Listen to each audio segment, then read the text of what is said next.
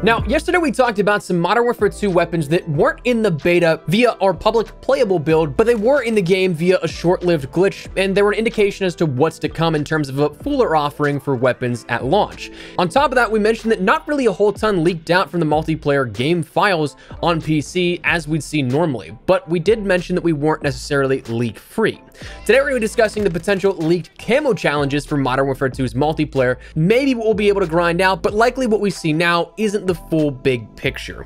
As we go along, drop your thoughts down below. What are you looking forward to the most out of Modern Warfare 2? What do you hope to see in terms of that Mastery Camo, or perhaps Mastery Camos plural, as we saw with Damascus and Obsidian in Modern Warfare 2019? Whatever the case, drop your thoughts below, but if you enjoyed the video, you'll find it at all insightful, do me a favor and drop a like on the video, and if you're new to the channel, make sure you subscribe to stay up to date with all things Modern Warfare 2 in the coming days to weeks. If you'd like to join us on the road to 500,000 subscribers, we'll stay up to date with absolutely everything. It's gonna get busy here, so I'd love to have you in the community. And finally, we'll be live on Twitch here tonight and regularly again leading up to launch, so if you guys want to come chat and hang out, links in the description below. I'd love to see you out there. But for now, let's talk about Modern Warfare 2's potential leaked camo challenges. So this information comes from data miners who, y'all gotta chill with some of these online names sometimes. Linked below, he pulled some information that was available from the beta build. There wasn't a whole ton, but some of the stuff was credible, and in some cases, it's even been removed via DMCA copyright takedowns. So stuff's legit, so if you go there, do know that you're entering leaked territory. There's some campaign mission details, not like super specifics, but information on what characters are in which mission, where those locations, and when they are in the timeline, stuff like that. Some top level things. But this data miner apparently found leaked camo challenges, potentially air quotes on leaked for the camo challenges for Modern Warfare 2's multiplayer. Now, the proposed list here of this follows the same sort of parameters as we've seen in the past, with different quantities depending on what classification of weapon you're working on, but the assault rifles were listed as 800 kills, 125 headshots, 160 crouch kills, 75 hipfire kills, 100 long shots, 100 mounted kills, 180 full attachment kills, 50 reload kills, 110 no attachment kills, and 35 streak kills, which are 3 kills without dying. The SMGs were 500 kills, 100 headshot kills, 110 crouch kills, 100 hipfire kills, 50 long shot kills, 50 mounted kills, 250 full attachment kills, 40 reloaded kills, 75 no attachment kills, and 25 streak kills. Now, come to think of it, when you look at the list of all of these camo challenges, doesn't it seem kind of familiar? If it does, well, that's good, because it should. They are nearly the exact same challenges as we saw in Modern Warfare 2019, so much so to the point that there's only actually 9 challenges listed out of all of these across the board that are not exactly the same. There's very few that also don't have the same challenge subsets, instead are just changed on quantity. 6 of those 8 are just different totals. 2 of those are missing certain criteria in what seems to be an incomplete list. The LMGs have a different double kill challenge total, 30, as opposed to 50 from Modern Warfare 2019. The shotguns have 65 crouch kills listed instead of 75 in Modern Warfare 2019. There's 50 headshots instead of long shots. There's 100 full attachment kills instead of 225 in Modern Warfare 2019. There's no double kills listed on shotguns, and there's 30 reload kills listed instead of the 35 that we saw in Modern Warfare 2019. The sniper rifle challenges, there's 45 holding breath kills in place of what seems to be double kills, and then the knife challenges, you're just missing the total number of kills that you'd need overall. But everything else across the board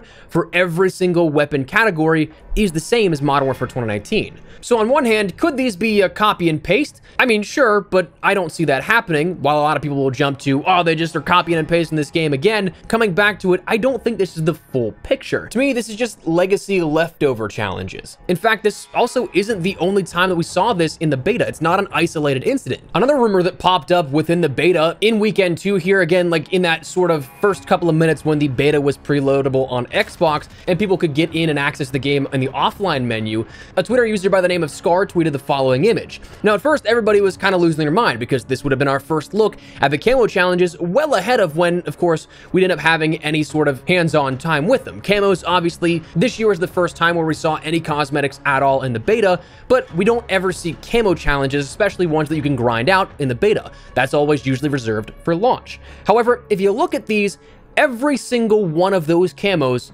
is a camo from Modern Warfare 2019. Every single one.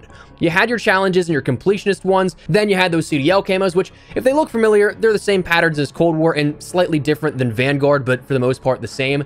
They're all the same. Then you have the Activision Aces and Banded camos, two of the rarest camos in COD history, by the way, and then you have the code pack from launch that gave you a camo universally across all weapons as well. But those were definitively placeholder camos, and with that in mind, I think we can say with confidence that this, as well as those challenges, are more than likely placeholders. No matter how much you want to say COD is copy and paste, I get it. They build the game off of prior builds, but that's exactly why these things happen. That's exactly why we see things from a different game in that sort of base build of what we have on offer. And if it's any consolation as well, usually we don't even see camos close to launch. That's something that in the past couple of years, I've been fortunate enough to play early builds of games for each of the mainline titles, and especially right around launch. The last couple of years, there's been a pre-release event for press and content creators to prep content going into the launch and the embargo, usually about like 12 to 18 hours before the game launches globally. I've played pre-release versions of that less than a week before the game's launch, where camos were not either in the game or they weren't the same at all. Black Ops 4 is actually one that comes to my mind. If I have any footage, I'll put it up on screen for you guys to know what I'm talking about. But the Dark Matter camo in particular is the one that always stood out to me. I think it was called Singularity at the time. It was entirely different and it looked